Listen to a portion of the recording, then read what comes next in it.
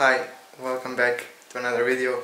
In this video I'm gonna give you 5 biggest lessons from Charles Dickens' Christmas story novel, which was published in 1843, actually in December, near to Christmas. So this is one story about old man Scrooge, who actually learned a really huge lesson.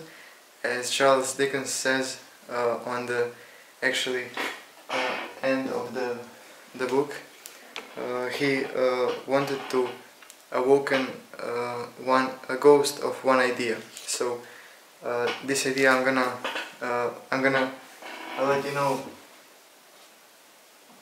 I'm gonna share this idea with you, but at the end of this video, before that, I'm gonna go over 5 biggest lessons from this novel.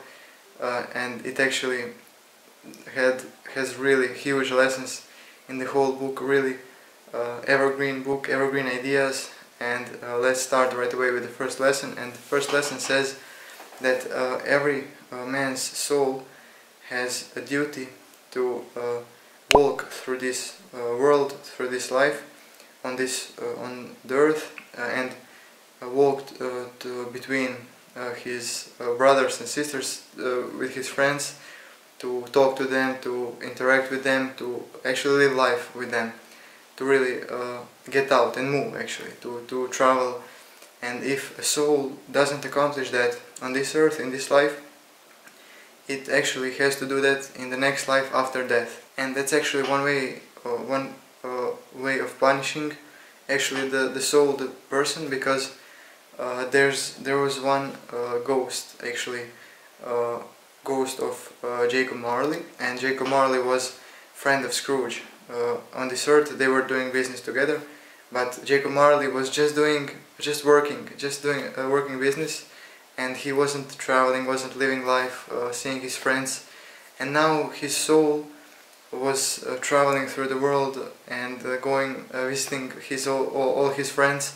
And also his soul visited Scrooge and told him that actually the soul has a duty to travel and to move around in this world, and if it doesn't accomplish that in this life, it will do it in the next life and after death. And that's what Jacob Marley was doing, and that was actually a sign for Scrooge to start to think about that change, which he did, but it was really hard and tough for him to understand that. But actually you'll see in the novel that he actually did that successfully. So second biggest lesson is that people's paths presuppose obvious goals, to which, if they persist in them, those paths most certainly lead to. So in people's lives, in our everyday life, we have some goals that are very actually clear, and our paths are actually directed by default to those goals. And the only thing, actually that's the easiest thing, but also the hardest thing we have to do, is just persist on those paths and be consistent and patient.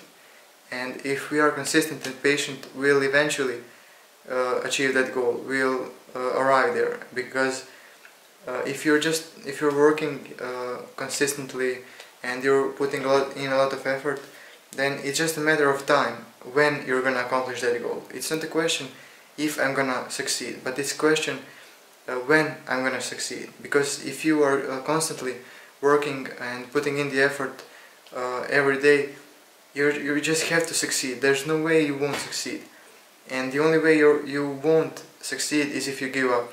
But if you don't give up, if you just continue to push, it's just a matter of time when you're gonna succeed. That's one mentality I started to practice a lot recently, and it gives you power to continue to work every day. And I believe that it's just a matter of time when you're gonna succeed. If you're consistent and you're putting in enough effort, and you're not giving up, you're just persisting in that path. The third lesson is now one quote. I'm gonna read it to you, and it says, the best thing in all of that was that time that was ahead of him, ahead of Scrooge, was his, and he could improve himself in that time. So that's quote from the end of the book, when Scrooge actually realized that he has to change something in this life. He doesn't want to have faith as Jacob Marley and his ghost. He wanted to change something, he had to change something, and he was really lucky to realize that this time ahead of him is time to improve, and it was his time. He owned that time and he should have used that in the best way possible. So that was the moment when Scrooge realized, and that's actually a moment when every one of us, you and me, we should realize that we have a lot of time. Of course, if you're younger, you have more time. If you're older, you have a little bit less time, but you still have time to improve. That's your time. No one can take that from you, only if you give it away. But that's why you should be really, actually, in one way, selfish with your time. But it's your time for you to choose what you're gonna do, and it's your time to improve yourself. Because if you don't change anything, it will stay as it was. And as I was talking in the last video from Paulo Coelho's Fifth Mountain, it will always stay like that and nothing will change. We won't grow, we won't improve. But if you choose to do something every day to improve, it's gonna lead to massive difference in the future. You won't even be able to recognize yourself in a few months, and I don't even have to speak about a few years, because it will be so huge changes. But you have to realize first, to become like conscious of that you have time for yourself to improve and to change something to get better.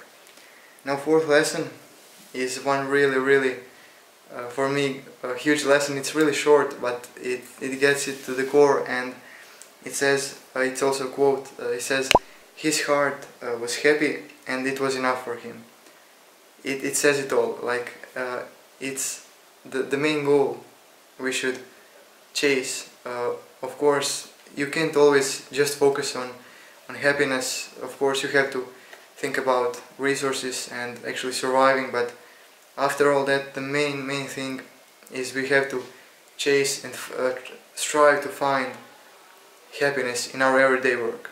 We have to be really curious, and we have to explore everything we can do, and we have to find something that makes us happy, and we have to strive to find and start working on something that will actually make us happy every day, that will spark the fire in us, and that we're gonna be looking forward to going to work every day, because we're doing something we're really passionate about, we're really enjoying our work, and our heart is happy. And when your heart is happy, no money can replace that. If you're making so much money but you're not happy in what you're doing, you're probably gonna give that up for something when you're gonna be making less money, but your heart is gonna be happy, you're gonna be enjoying every moment. And I would always choose something I'm enjoying more every day, something I really love doing, before something that I will make a lot of money